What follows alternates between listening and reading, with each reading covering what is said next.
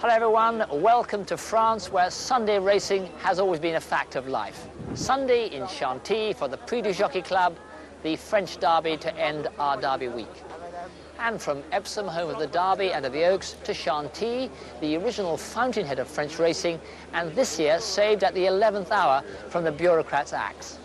For a plan to radically streamline French racing, included the closure of Chantilly Racecourse until its supporters, chaired by trainer Francois Boutin, won a reprieve at the last gasp.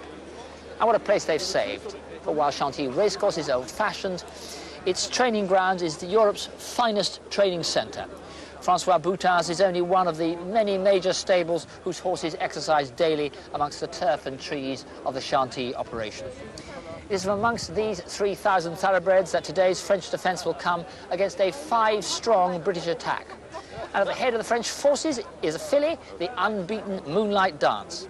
Not since 1874 has a filly won the French Derby, but Moonlight Dance's connections are very hopeful that she can make history on her own. And the British Challenge has history against it. Only twice in 150 years has a British runner scored in the French Derby. Here's the record over the last 10 years. Rainbow Quest was third in 84, Empson third in 88, Old Vic the first winner in 89, and Sanglemore the second winner in 1990. The ground today is 3.4 on the Penetrometer scale. That's good to soft here in our language. There are 15 runners for this sweeping right-handed mile and a half, listed now by Graham Good. So number 1, drawn 6, Hawker's News at 7.8 to 1, ridden by Michael Kinane, is combined in the betting with this opening show with River Wacky, ridden by Eric Saint-Martin. They're drawn 3. Drawn 13, Cicereo, 7.7 to 1, Walter Swinburne. At the 2, Strategic Choice, 41.4 to 1, Richard Quinn. Drawn 10, Celtic Arms, 5.7 to 1, Gerald Mossy. And Shanghai Venture is drawn 4, 55.9 to 1 with Wendell Woods. Bataillon, drawn 5, is 5.5 to 1, Olivier Pestier. And combined in the betting, both Boxcard and Solid Illusion at 10.5 to 1. Boxcard, the pacemaker, is ridden by Bruno Marchand, and Solid Illusion, blinkered for the first time, by Alan Bedell. Al Riffer is drawn 14 at 7 to 1, ridden by John Reed. Bohemian Sunshine, 15.9 to 1, drawn 11, ridden by Pat Edery. Drawn 15, Fanion de Fête, 31.6 to 1, Sebastian Mayo. Drawn 12, Tikkanen, 11.4 to 1, by Cash Asmussen. From 8, Percutant, 7.8 to 1, Guy Guignard. And the favourite from the 9 stall is Moonlight Dance at 3.9 to 1, and she is ridden by Terry Janet.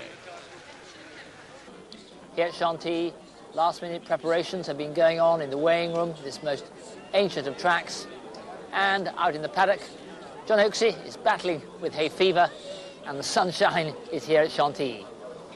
Yes, sorry about the voice. This is Hawker's News, originally entered for the Derby, but then he showed so little at home they took him out. His reaction was to win the Lingfield Derby trial, so like Al Riffer and Cicereo, he was a late entry here. At least on paper, Cicereo's the one with the solid gold form line, the horse who beat Erhard.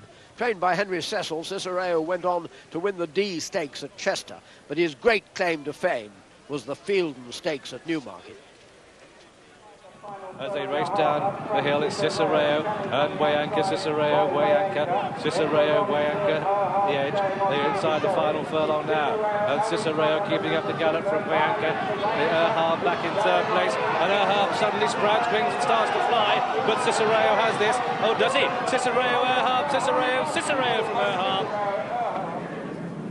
And Cicereo, the outside of Rainbow Heights, from in third place now. Zitaro going after them, just gets a tap on the tail, waiting behind that.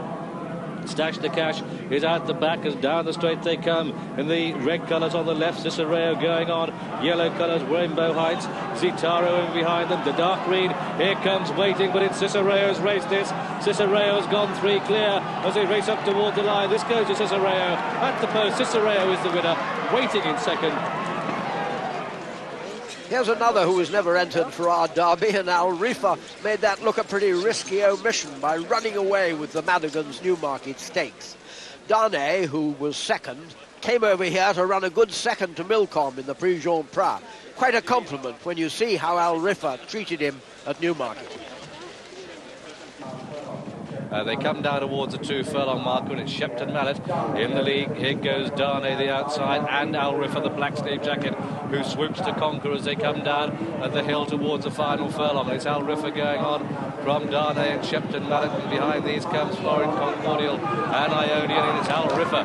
What an attitude this horse has got, what a positive attitude this day in hill, striding 6 clear up towards the line. This goes to Al Riffer and the man in form, John Reed. At the line, Al Riffer takes it. Al Riffer wins it easily. Darnay is second.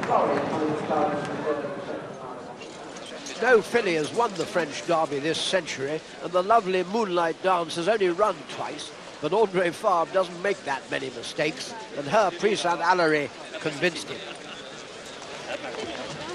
And it's Mrs. Arcana, the grey colours, running the rail. Here comes Moonlight Dance in the dark blue on the outside, and what a powerful stride she's got. Moonlight Dance comes to take Mrs. Arcana in the orange colours. 3 Angels is staying on, but it's Moonlight Dance as they come inside the final furlong from Mrs. Arcana. 3 Angels in pursuit, but Moonlight Dance has gone too clear. 3 Angels staying on for second place as they race up towards the line. Moonlight Dance is going to take it. Moonlight Dance, 3 Angels, Mrs. Arcana, and at the line, Moonlight Dance is the winner. Moonlight Dance takes it. 3 Angels, Mrs. Arcana in third. Celtic Arms, as a grandson of Brigadier Gerard, cracked a bone in his leg last year, but he came back in style to win the Group 1 Prix Lupin. And they make the final turn, and it's Boxcard now sent to the front. Gunboat Diplomacy in blue is coming there very strongly indeed. Ticketon on the outside, and just in behind these Saint-Devin, looking for room is Celtic Arms in the pink cap, and running through on the rail, Solid Illusion. And it's now Ticketon that's come to press Gunboat Diplomacy. On the outside, Celtic Arms with a run through. On the inside, it's Solid Illusion. But it's Ticketon that just goes on, but here comes Celtic Arms with a strong late sweep and up towards the line. Celtic Arms is going to take it at the post. Celtic Arms is the winner at the line. It's Celtic Arms who takes it from Solid Illusion in second. 50 years ago, France was on the eve of the biggest overseas invasion in history. Today, with 5 raiders, it's the greatest British assault on the French Derby. 4 of our previous 27 challengers went down to Darshan in 1984, but with a third of the 15 runners, the natives are très apprehensive, but they've backed Moonlight Dance to become the 18th successful favourite in the last 40 years. She's 3.9 to 1 in the most open French Derby ever. But Prix Lupin form has been the key trial. 8 winners have taken this race since 1960. Celtic Arms 5.2 to 1, and the Lupin second and third, Solid Illusion coupled with Boxcard 13.4 to 1, and Ticketon 12.6 to 1. The pick of our challengers is reckoned to be Al Riffer, Richard Hannon's first attempt at the race, 5.3 to 1, and Cicereo, only Henry Cecil's second runner. He won it, of course, with Old Vic 5 years ago, 5.4 to 1. Hawker's News, whose sire Sadler's Wells split Darshan and Rainbow Quest in 84, coupled with River Wacky, is an 8 to 1 chance. And Strategic Choice, 47.4 to 1, and our complete outsider Shanghai Venture for the Woods family, that's 54.7 to 1. But is that Moonlight Dance a wonder filly? Or is this going to be D for Derby Day? And are the Brits going to triumph again, just as they did on the beaches of Normandy 50 years ago? The French have no compunction about asking horses to parade before a classic.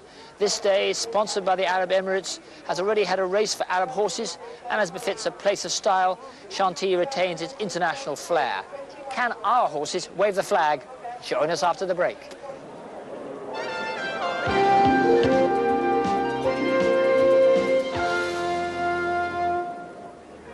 Welcome back as the 15 runners for the Prix du Jockey Club, the French Derby, gather at the starting stalls. Remember, 5 British challengers in against the might of France, and the track at Chantilly, a perfect contrast to Epsom. Flat and then downhill after the start, a right-handed instead of left-handed turn, and an uphill climb rather than descent in the straight. Chantilly was under threat of closure in the winter. This race should show that it was worth saving. Cicereo and Walter Swinburne going in, and there's Bohemian Sunshine, Pat Edery in the colours of Fard Salmon, who's just bought this horse, trained by Andre Fabre. As he goes in, we see the line Alain Bardel on number 1. There's Al Riffer, my idea of Britain's principal hope, with John Reed. Ticketon going in now, and in the foreground is Celtic Arms, but that's Al Riffer and John Reed. There's the filly, Moonlight Dance, Celtic Arms in the background. So these will be the last two to go in. Celtic Arms, just look how short Gerald Mosse rides. John Reed, slightly more normal length on Al Rifa, but this is Celtic Arms and Gerald Mosse, the Prix Lupin winner. Always a tremendous trial.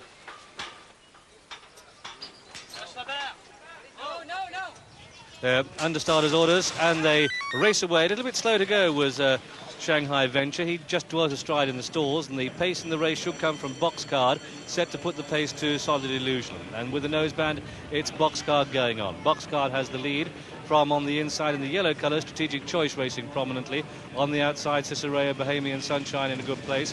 Hawker's News is taking quite a keen hold early on, and one of the back markers is Bataillon, and also Fanion Defect, and also towards the rear at this very early stage is Celtic Arms. But they're through the first quarter mile, and it's Boxcard leading with the noseband. The yellow colours the rail is Strategic Choice. Cicereo behind these. Bohemian Sunshine. Al Rifa is out wide. Through on the inside is River Wacky, and with that one is Hawker's News. Moonlight Dance holds a good position. Down the pack is Bataillon, and also towards the rear is Solid Illusion. Fanion de Fête. Ticanon is towards the rear. Percutant is towards the rear too, and still last is Celtic Arms. But up front, it's Boxcard who leads by length. Two Strategic Choice running the rail, Cicereo in third, the dark blue colours of Moonlight Dancer showing in fourth place. Just in behind these comes Al Rifa on the outside with Bohemian Sunshine. But up front, little change as they head down towards the halfway stage. It's Boxcard leading by length. Two Strategic Choice in second, Cicereo going third, Bohemian Sunshine in the green colours 4. Blue Jacket, Moonlight Dance 5, and then behind that one is River Wacky, and the back marker is Fanion de Fête. And they begin the turn out of the back straight. It's Boxcard who still just has the edge to Strategic Choice in second, Cicereo, the red colours in third place, Bohemian Sunshine wide of Bataillon. Running the rail is River Wacky. Wide of these as they start the turn in is Al Rifa on the outside of Moonlight Dance. At the top of the home run now, Boxcard joined on the inside by Strategic Choice, and as they head for home, Strategic Choice the inside of Boxcard. Here in the red colours comes Cicereo, Bohemian Sunshine with a run, Moonlight Dance wide still in the black sleeves is Al Rifa. On the extreme outside is Hawker's News, and they're inside the final quarter mile now, and it's Cicereo underwater Swinburne going for home. Strategic Choice runs the rail. Here comes Percutant with a run. On the outside, Al Rifa, widest of all with a run, Celtic Arms. They're inside the final furlong now, and it's Celtic Arms in the green colours down the centre of the track who takes the call now from Solid Illusion, who's finishing very fast next to the rails. Up towards the line, Celtic Arms, Solid Illusion. At the line, Celtic Arms just takes it from Solid Illusion in second. Through to third was Al Rifa, and a mighty run from him. And then behind these came Ticanon, and behind Ticanon, Strategic Choice, and after Strategic Choice was Cicereo. And so the result then of this, the French Derby, it's a win for number 5, Celtic Arms, in the colours of Mr. J.L. Bouchard, trained by Pascal Barry, ridden by Gerald Mosse, and he came with a late sweep from last to first. Through on the inside, Solid Illusion, the horse with the bandaged forelegs, may have been a bit unlucky in running. I saw him just had to snatch up a little bit. The yellow colours, what a race Strategic Choice has run. But here on the right of the picture comes Celtic Arms, Gerald Mosse in the green jacket, who's come from last to first to take the French Derby in the dying strides. And as they hit the line, boy, isn't he pleased. Well, Willie Carson and Ahab came from an awful long way back at Epsom. But just look where Gerald Mosse and Celtic Arms have come from. They've been last, in fact, for most of the race, and it's only now, about 2.5 furlongs from home, after turning into the straight, that Gerald Mosse begins to pull Celtic Arms out. That's Hawker's News outside him in Sheikh Mohammed's colours, and Al Rifa in front. It's Al Rifa now who Celtic Arms comes to challenge and pass. Up in the lead, Cicereo and Strategic Choice are disputing it, but neither of them has any answer to Celtic Arms' charge. It won him the Prix Lupin, and it wins him the spoils again today. Over on the far rails, Solid Illusion, whose pacemaker has made this such a genuine gallop, comes through to take advantage and second place, and Al Rifa runs on really well to take third. He looks a stayer for the future, but Celtic Arms is the winner. So back they come, Gerald Mosse and Celtic Arms. to a rapturous and well-deserved welcome. Great achievement for the trainer, Pascal Barry, because don't forget that this horse had a hairline fracture of his off-fore last year. As you can see, he's not only sound but fit and well enough to win the French Derby now. Will he perhaps become an Arc de Triomphe winner? Sad news of the race was Moonlight Dance. She was a total disappointment. The second disappointment for her trainer, André Fabre, in 3 days, because, of course, Intrepidity ran surprisingly badly in the Coronation Cup. Celtic Arms, the 9th Lupin winner since 1960 to win the French Derby. Hernando last year, and you go back to the early 60s, La Fabula, Right Royal and Charlottesville, pays 6 francs 30. That includes your 1 franc stake for the win. 2 francs 70 for the place. Solid Illusion, 4 francs 20. Al Rifa, 3 francs. And the forecast, 41 francs 70. But after the race, Pat Edery reckoned that this Derby was far better than ours at Epsom. Now, that won't endear him, certainly to Erhard supporters. By the way, news on Erhard, he misses the Irish Derby, goes for the Coral Eclipse at Sandown at the beginning of July. That's on Channel 4, and then on to the King George. But let me ask you a question. Who would you back if they met over a mile and a half, Celtic Arms or Erhard? John, you've done best of the British, but you were drawn on the outside. How difficult was it? Well, it didn't help my cause at all, Brough. I don't know why every time I come here I either get drawn on the extreme outside or extreme inside, and here really the draw does affect you quite a bit.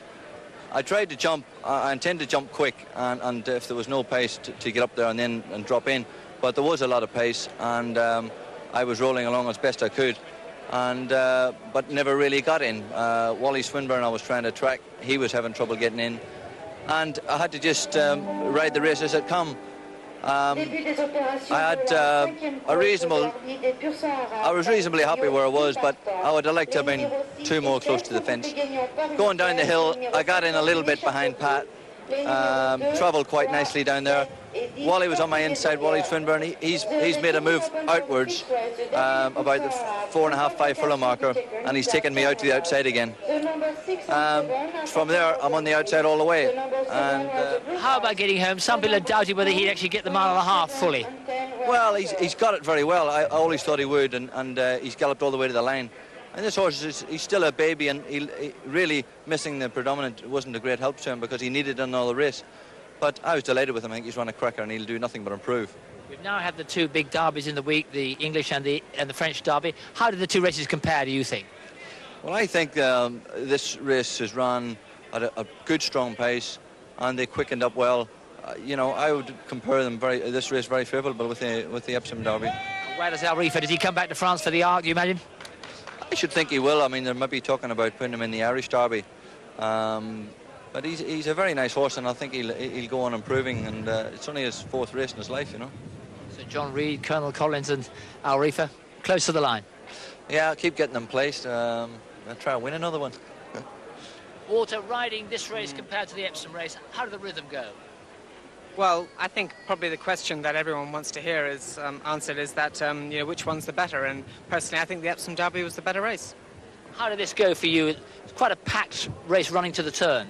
It was a perfect trip for me, Brough. You know, my horse, he's ideally suited by a good pace, and obviously it was his first time over 2,400 mile and a half people back home, but I mean, I really felt at the 400-metre pole that I was on a winning chance, and he's such a game and generous horse that he's a very difficult horse to assess whether he actually gets the trip or not. And I mean, I think thinking about it afterwards, probably his most effective trip would be mile and a quarter. At this stage, we're also trying to look ahead to Irish Derbies, King George's Arcs.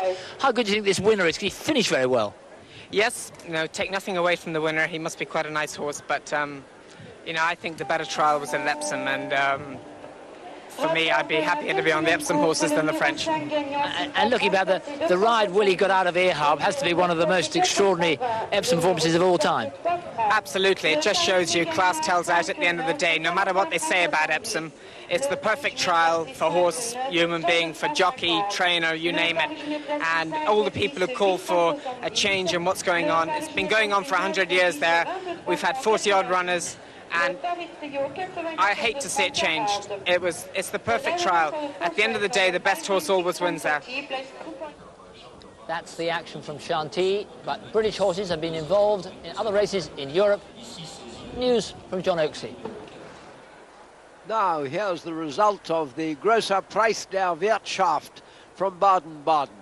Mark Rimmer won on Coronado. Second was number 4, Embarcadero, and third, number 3, Shrewd Idea, ridden like the Oaks winner by Frankie Dettori for Michael Corns this time. And at San Siro, a great result for England and Britain, Clive Britton, and for Michael Roberts. They won with Al Flora, the horse who went to Hong Kong for the international race last year. Second was number 10, Venti Quattrofoli, ridden by the Derby hero, W. Carson. And third, number 8, Morigi, ridden by M. Tellini. So, an exciting end to a wonderful international week, and already different opinions about the relative merits of the two derbies at Epsom and here at Chantilly. That's the fun of racing. Always new questions to be answered, new judgments to be made. And let's say au revoir with both derbies, and you be the judge. And they begin the descent at Tattenham Corner, and it's Mr. Bailey's doing the work. Mr. Bailey's Pencada on the outside, Airhard with a lot of running to do. Sunshak is out the back, and they're coming round Tattenham Corner, and Mr. Bailey's is clear of his field, clear by 4 or 5 lengths now as they head for home. Colonel Colt's coming with a run, and then Camasine's there with chances. Linneyhead with a run, King's Theatre with a run. They're past the 3, and Mr. Bailey's is clear by 6 lengths for the north. The white cap is King's Theatre, spotted cap the outside is Colonel Collins, and they come down to the 2 furlong marker, and Mr. Bailey's in the lead, clear by 3. Colonel Collins, the spotted cap, white cap is King's Theatre, is between these 3 now. Mr. Bailey's has come back to the field. Airhard is picking up well, but it's King's Theatre that goes to the line. King's Theatre from Colonel Collins. Here comes a favourite, Airhard, with a devastating burst on the outside as they race up toward the line. Airhard and Willie Carson lift the derby. Airhard, King's Theatre, Colonel Collins, Mr. Bailey's, Camasine, Pencada, then came Golden Ball and Jabberoo, Star Selection Ionio. And they begin the turn out of the back straight. It's Boxcar who still just has the edge to Strategic Choice in second, Cicero, the red colours in third place, Bohemian Sunshine wide of Bataillon. Running the rail is River Wacky. Wide of these as they start the turn in is Al Riffer on the outside of Moonlight Dance at the top of the home run now. Boxcar joined on the inside by Strategic Choice, and as they head for home, Strategic Choice, the inside of Boxguard. Here in the red colours comes Cicero, Bohemian Sunshine with a run, Moonlight Dance wide still in the black sleeves is Al Riffer. On the extreme outside is Hawker's News, and they're inside the final quarter mile now, and it's Cicero, Underwater Swinburne going for home. Strategic Choice runs the rail. Here comes Percuton with a run. On the outside, Al Riffer, widest of all with a run, Celtic Arms. They're inside the final furlong now, and it's Celtic Arms in the green colours down the centre of the track who takes the call now from Solid Illusion, who's finishing very fast next to the rails up towards the line. Celtic Arms, Solid Illusion at the line. Celtic Arms just takes it from Solid Illusion in second.